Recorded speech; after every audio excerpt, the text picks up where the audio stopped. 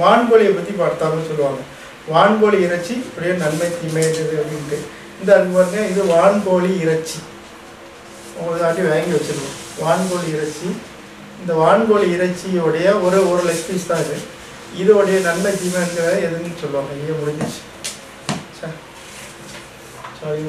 ஸ்லேத்ம பந்தமும் கரப்பானும் உண்டாகும் என்று.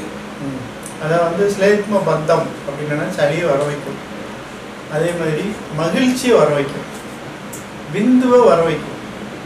அப்போ விந்துவை வந்து அதிகப்படுத்தும். ஆண்களுக்கு கவுண்டிங் இல்லாமல் கஷ்டப்படுவாங்க, குழந்தை பாக்கியம் இருக்காது, அந்த மாதிரி ரொம்ப பணசங்கடத்தில் இருப்பாங்க. அந்த மாதிரி ஆட்களுக்கு ஆக்டிவ் அப்படின்னு சொல்லி இல்லை, அந்த லேப் டெஸ்ட் எடுத்து பார்த்தோன்னா எவ்வளோ ஆக்டிவ் இருக்குன்னு பார்ப்பாங்க, ஆக்டிவே இருக்காது.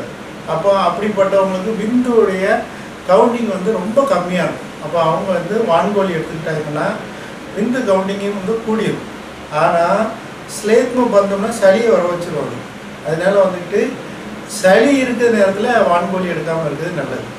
அதுபோக மகிழ்ச்சி உண்டாகும். இந்த வான்கோழி சாப்பிட்டோம்னா அது வந்து ரொம்ப நல்லது. மனசுக்கு வந்து ஒரு ரிலாக்ஸாக இருக்கும். ஹை ப்ரெஷரு, மன அழுத்தம் அதிகமாக இருக்குது அப்படிங்கிறவங்களாம் கண்டிப்பாக வான்கோழி எடுத்துக்கிட்டாங்கன்னா ரொம்ப நல்லது. அது போக என்னென்னா போலீஸ் டிபார்ட்மெண்ட்டில் இருக்கிறவங்க கண்டிப்பாக இந்த வான்கோழி கறியை அதிகமாக சாப்பிடுங்க. சாப்பிட்டிங்கன்னா உங்களுக்கு வந்து முழுக்க அதிகாரிகளுடைய ப்ரெஷரு மேலேருந்து கீழே வரைக்கும் ப்ரெஷர் தான்.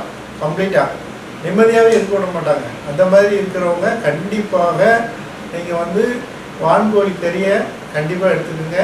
அது வந்து பெரிய பிரயோஜனமாக இருக்கும்.